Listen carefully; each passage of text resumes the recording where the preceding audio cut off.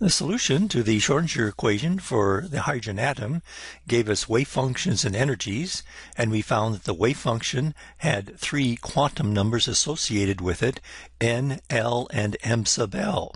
But that's not quite the total number of quantum numbers. As you remember from introductory chemistry, there are four quantum numbers that specify the particular state of an electron.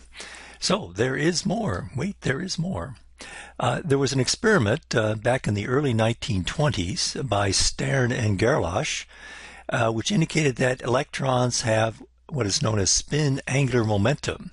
So what was this experiment that they did? Well, here it is from the Wikipedia article. What you have here is a furnace, and the furnace, you put in the furnace some silver atoms, or silver, solid silver, and the furnace heats it up, and what you get is silver atoms, not ions, silver atoms coming out of this furnace and going down here. This is an inhomogeneous magnetic field, so the silver ions travel down here. If the silver ions have associated with them some angular momentum, and if the angular momentum can be quantized in only two positions, then you'll get a beam of atoms coming up this way corresponding to one direction of the angular momentum, and a beam of atoms going down this way corresponding to the other direction of angular momentum. And silver has just one unpaired electron, silver atom, sorry. And classically, if angular momentum is not quantized, you expect some sort of continuous distribution here. Well, what you get is just what's shown here, you get two spots of silver ions on this glass plate here. So how do you explain that? Well, Stern and Gerlach, when they did this experiment, it was actually before Schrodinger had developed his wave equation. They were trying to verify that angular momentum was quantized, and they were trying to verify that Niels Bohr had proposed that. And so they thought that this actually showed angular momentum was quantized.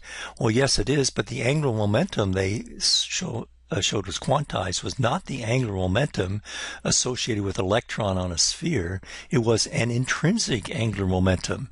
The electron itself, if you just have a free electron without any proton, it doesn't have to be constrained to go on the surface of a sphere. That free electron has associated with it a spin, and therefore has associated with it an angular momentum, and that is angular momentum we'll describe down here. You actually don't have to propose that the spin itself has an intrinsic angular momentum. If you formulate quantum mechanics using relativistic considerations like Dirac did, then you find that the intrinsic spin angular momentum comes out of the relativistic consideration of quantum mechanics. And what you find, just like when you have this so-called orbital angular momentum, because the electron is traveling around in a surface of a sphere, and therefore it has some angular momentum. So too, the spin itself has an angular momentum.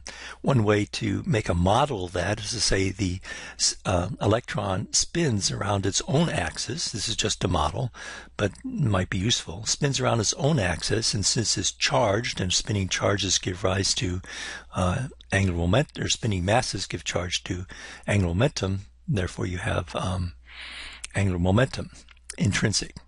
Anyway, the similarities with the Schrodinger equation, spin, Schrodinger equation you can talk about in terms of x, y, z, or r, theta, phi, in terms of actual physical dimensions.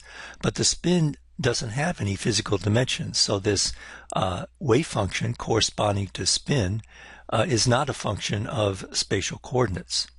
You'll find, however, there is an operator, just like there was an angular momentum squared operator. The spin squared, s squared operator, the intrinsic spin operator, is a measurable quantity, is a Hermitian operator, and you can define from that a wave function that doesn't depend on spatial coordinates. Give the wave function back again, you'll find that angular momentum is quantized in terms of h bar. The And here it is. The angular momentum along the z-axis is quantized in terms of h bar. M sub s could be plus or minus 1/2 for electrons. So electrons themselves have spin. They have two values of m sub s, plus and minus 1/2. And the total spin for that is 1/2. So that you can have plus 1/2 h bar or minus 1/2 h bar. They differ by a factor of h bar. So there we have it. Additional information about the wave function. They have to tack on to that wave function that depends on spatial coordinates, a wave function that is due to intrinsic spin. So finally, this is the total hydrogen atom wave function. We have the radial part, and then we have the angular parts, one that depends on theta and one that depends on phi, and this is all the spatial stuff. Tacked on to that is the spin wave function, which will give you either spin up or spin down for an electron, plus 1/2 or minus 1/2. So this is the total hydrogen atom wave function, consisting of spatial part and spin part.